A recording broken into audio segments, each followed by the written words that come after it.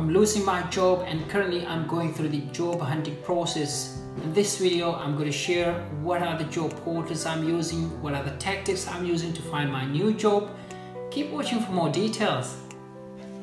أعوذ بالله من الشيطان الرجيم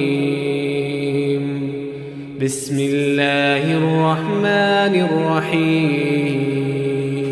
Hello guys, welcome back to my YouTube channel. This is your host Jessica with another useful and important video. In this video, I'm going to talk about my job hunting. Obviously, it's quite easy when I talk about to someone else that how to find a job, and these are so and so sort of platforms there, the portals they apply there.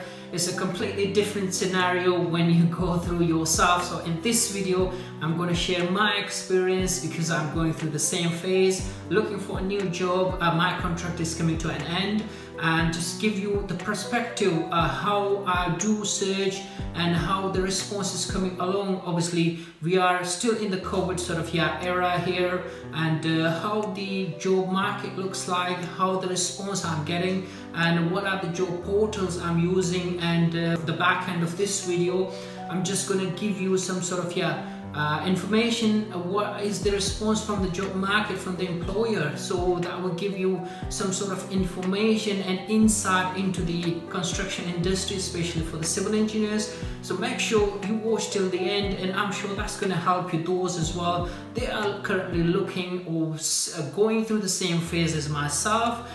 So make sure you watch till the end, and I'm sure that's going to be beneficial for yourselves as well.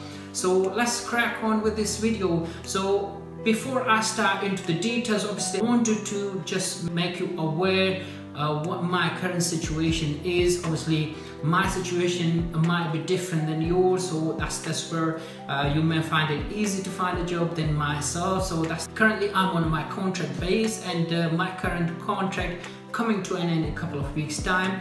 Obviously due to the new legislation coming in force by the start of April 2021, lots of contracting, or the employer, they are reluctant to employ the contractors, and that's the reason basically majority of the contractors they will need to move or somehow adjust themselves in a different sort of scenario, whether umbrella company or permanent base, or if you are a contractor, you know what I mean. So you need to adjust yourself in a different scenario. Is coming through, I'm going through the same phase as yourselves. But obviously if you are looking for a permanent job, that's a completely different ball game. But I'll go through what the scenario is about the jobs, actually whether jobs are there at all or no. It's completely a blank market.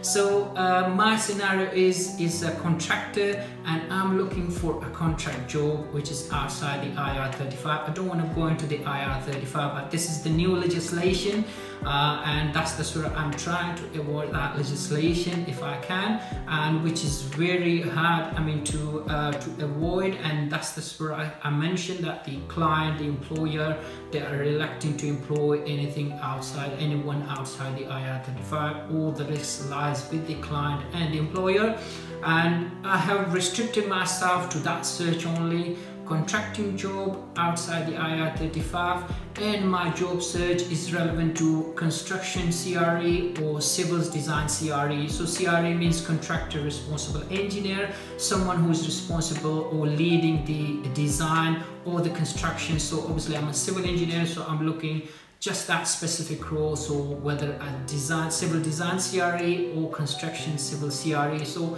these are the two job searching I'm doing, and also in terms of the contract, so I'm only looking for contract outside the IR35. So I have limited myself quite extensively there. Again, on the sort of location wise as well, I've tied myself towards southwest London and Birmingham. That's something I can manage from where I live.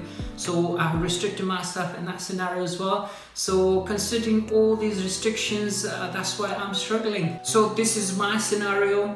Your scenario will be completely different than mine, and you may get different sort of constraints or different sort of response from the employer or from the recruitment agencies. But I'm going through what I'm going through so far. So I've started my search a couple of weeks ago. The first stage I've gone through to update my CV. Obviously I haven't updated for a couple of years now, so I wanted to make sure my contact details, everything are there, my relevant experience is all there, and I've updated my CV, I've uploaded and updated my profile on the LinkedIn. I have also uploaded a short video about this job searching, job hunting on the LinkedIn here as well. Some of you might have seen it already, but yeah, this is what I've uploaded on the LinkedIn. Let's watch this first. Hello everyone, my name is Jessica. I'm a chartered civil engineer with over 16 years of experience in the railway industry in the UK. My existing contract coming to an end by end of March 2021, and I'm looking for a new contract thereafter. I have a blend of experience from civil design manager to civil design CRE to civil construction CRE, and I'm looking to fulfill similar roles in my future endeavors and contracts. For more details about my experience, please review my LinkedIn profile. You can reach out to me via phone or via my email address. Details at the back end of this video. Finally, thank you very much for your time. I hope to speak to you soon. If I'm honest, I didn't have much luck with the LinkedIn this short video. In a couple of weeks time there will hardly any 300 to 400 views there. The job portals I'm currently using are the CV Library, totaljobs.com, the indeed.com, railwaypeople.com. These are the 4 platforms currently I'm using, and I ensured that I have uploaded the latest my CV there. The contact details are updated there. Once you have updated your profile, which I have done already, and it's just a matter of a couple of clicks there to apply for a job.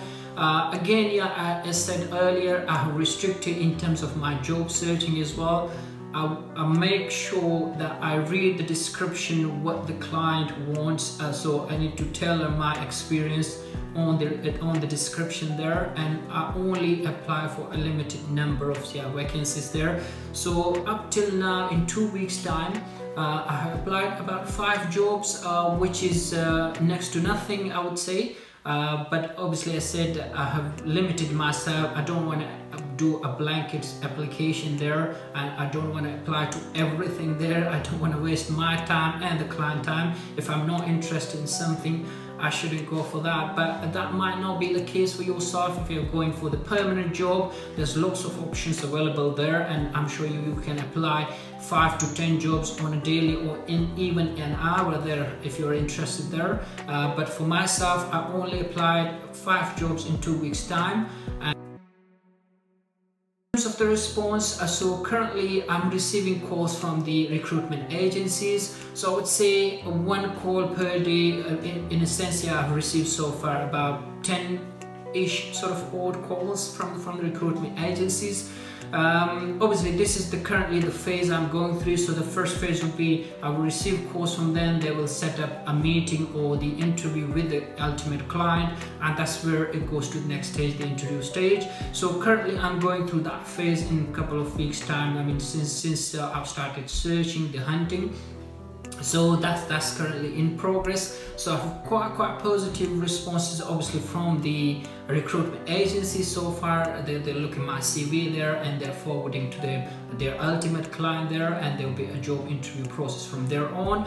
But obviously if I'm honest, I don't see quite a speedy process there, and I can see the COVID implications are certainly there. But the best part of COVID for certain is that we can still work from home. So even if I apply somewhere around the country, I can still manage to work from home, and I can provide the service from there. So that's the positive from the COVID. But apart from there, I would wish actually a bit more speedy sort of process from the recruitment agencies, from the client, considering my experience been there for quite some time in the industry. So I wanted a bit more speedy sort of process there, but still it's been only a couple of weeks time, and as I said, it's only hardly been about 10 sort of ish calls from the recruitment agencies, and it's still going through that phases. Obviously I'll keep you updated, posted for more sort of more sort of advancement in this sort of regime. If I get an interview, how that goes, what of the clients are there.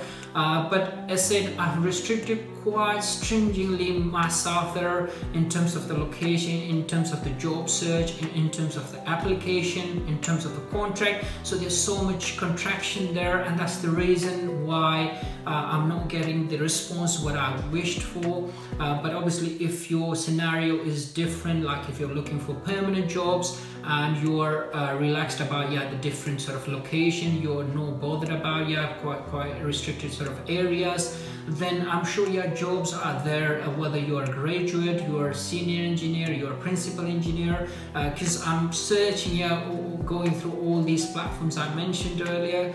Jobs are there to grab, and I'm sure if you're relaxed about your situation, then I'm sure there will be an easy chance for me to grab your job there. But in my scenario, I have restricted myself, and that's where I'm struggling. But I'll keep you posted for more updates. But just to give you a more insight, I'm going through the contract sort of phase.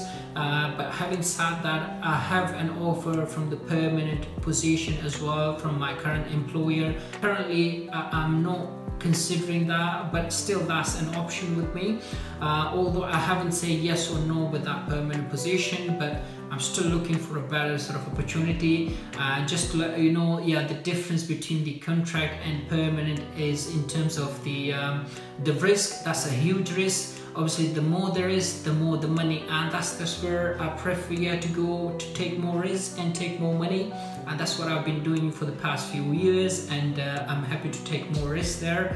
But for those who are open-minded, who are not restricted like myself, so I'm sure the opportunities are around. I will keep posting you for the future updates about my job hunting, and I'm sure that's going to help you as well, how you go about your job searching and what the job market looks like and how it improves along. Obviously we are coming out of the COVID situation now, and I'm sure it's going to improve and move in the right direction in the future.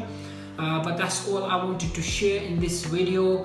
I'm still struggling to find my new job, and as soon as I hear more about the interviews or any progression about my future, I'll keep you posted there. If you like the information, don't forget to press the like and subscribe button as well. Thanks for watching. أعوذ بالله من الشيطان الرجيم. بسم الله الرحمن الرحيم. الحمد لله رب العالمين الرحمن الرحيم مالك يوم الدين إياك نعبد وإياك نستعين اهدنا الصراط المستقيم صراط الذين أنعمت عليهم غير المغضوب عليهم ولا الضالين.